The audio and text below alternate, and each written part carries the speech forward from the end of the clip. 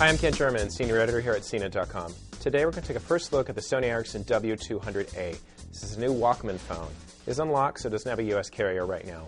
This is a low-end Walkman phone, so it lacks a lot of the higher-end features you might think should be there. There's no Bluetooth, there is an infrared port, and just has a VGA camera and a really basic Walkman player. But it still has that music features you'd come to expect. It has a basic candy bar shape. This one's black, but it also comes in a couple other colors. Have a pretty average display. It's not very high resolution, but it gets the job done. Below the display, we have a couple of soft keys, a back button, a clear button. Keypad buttons are a little scrunched, but they're still a decent size, and they are raised above the surface of the phone, so they're pretty easy to use. Here on this side, we have a dedicated Walkman button in bright orange, of course, and down here we have the mic, the memory stick slot.